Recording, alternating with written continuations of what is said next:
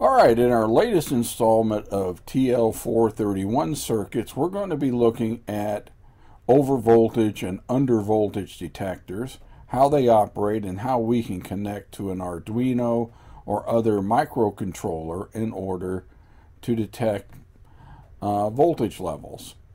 Again, real briefly, the TL431 is being a 3-pin device, consists of a comparator, an internal 2.5 volt reference, and a switching transistor. When Vn exceeds equals or exceeds 2.5 volts, the output at TP1 here drops from VCC, V plus, to 2 volts. From the spec sheet, here's your basic comparator configuration. Again, it stands as a 2.5 volt comparator. When Vn exceeds 2.5 volts, VKA, the output, will drop to 2 volts. Briefly again, you can use a PNP transistor tied into the TL431, and in this configuration, when the Vn voltage exceeds the V reference voltage, U1 will switch on. This creates a current through R bias that creates a current through the emitter base junction of this transistor, and the output switches to V supply. Alright, here's a circuit that I built and tested, some modifications, but it's basically the same as I got it off the web. When Vn, positive here, exceeds Vref, your TL431 will turn on, creates a current path to ground, and lights up this LED through a 1K resistor. Very simple circuit, but it has a shortcoming known as if you're having a Vn of 4, 5, 6 volts, the LED tends to be dim. I don't care for this circuit. Again, this is the same circuit, but I add it back in with a variation.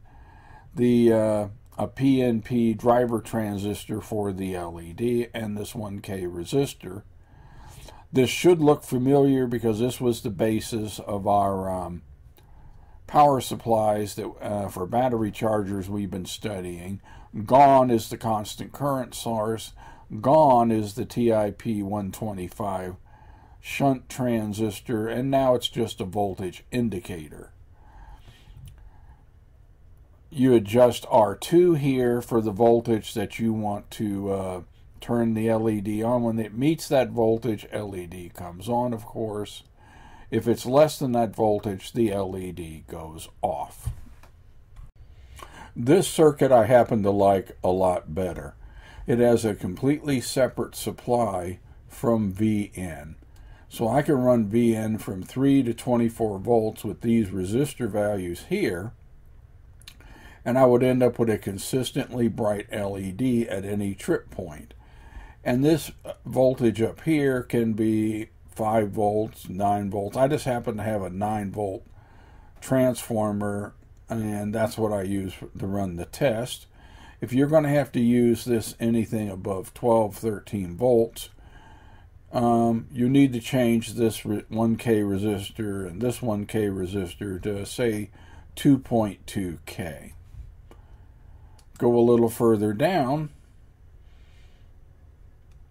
The nice part about this separate supply, now I can tie it into 5 volts, remove the LED and its resistor, and wire it up in this configuration. So if you set this voltage here and Vn meets or exceeds that voltage, the output here will go high. You can read it directly with a microcontroller. All right, here's another variation of the previous circuit, but this time I've added an optocoupler instead of an LED. I'm using a 330 ohm resistor, and everything operates as before. Now this gives me voltage and noise isolation from the voltage detector circuit, and I can connect the output to an Arduino or other microcontroller. So when Vn meets or exceeds the trip point set by the 100K, U1 turns on, Q1 turns on, and it turns on the optocoupler, and the output goes low. So remember, when Q1 is turned on here, the output is going to go low. But that can tell the microcontroller, hey, some voltage is exceeded, go do something. One last note with this configuration, VCC does not have to be 5 volts. So if you're using this in a piece of industrial machinery, and that's what I base a lot of these circuits on, say this can operate at 12, this can measure voltage from 3 to 28 volts, but tying the output pull-up resistor to 5 volts enables me a direct connection to an Arduino or similar microcontroller. While the previous circuits were technically over-voltage detectors, this is a variation you could use for an under-voltage detector. So how does it work? The resistor network in U2 work the same as before. All right, what happens here, you set this up as a voltage where U2 will turn on. That is your set voltage of anything. If U2 is turned on, then V out is about 2 volts. But that is not enough to turn on this Zener diode, and thus the NPN transistor over here is turned off. Now, if the voltage drops below the set voltage, V out will go to VCC. But what this does is it creates a current path and VCC has to be more than 3.3 volts. 5 volts or greater would be fine.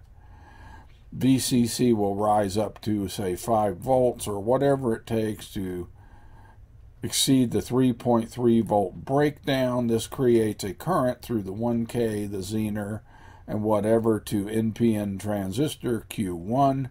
Q1 turns on, the LED lights up, the opto isolator is turned on. I'm not going to do this side of the circuit again. The photo transistor turns on. That's connected to your Arduino or whatever.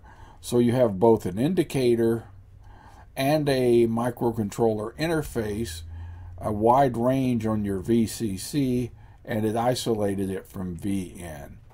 Of course,